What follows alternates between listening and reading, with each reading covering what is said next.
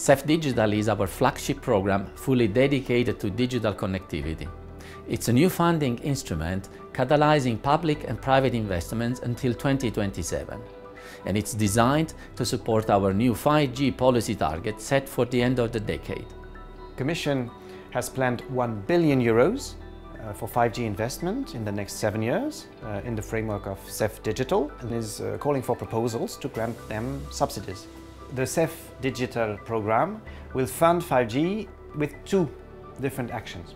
Firstly, by accelerating the deployment and take-up together of 5G in local smart communities to support very innovative use cases.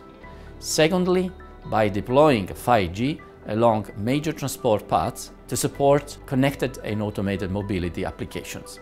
With 5G for smart communities, the European Commission aims to bring the benefits of 5G at local level. 5G innovative applications will help modernize these areas and bring them faster, more reliable broadband. And this is useful in a number of sectors. For example, in healthcare, having a fleet of connected ambulances or connected hospitals allows to monitor the patients and deliver tailor-made solutions.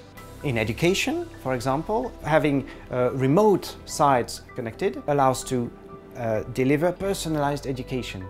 On the other hand, 5G cross-border corridors is about guaranteeing uninterrupted coverage all around EU for major transport paths to deliver connected mobility use cases. And these are, first of all, for road safety, but also to optimize road traffic and reduce CO2 emissions.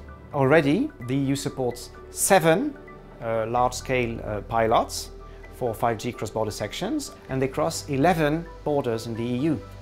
By accelerating the rollout of 5G in Europe, we are making connectivity faster, more reliable and available in all populated areas, tapping into the need to make the latest connectivity standards available to everyone.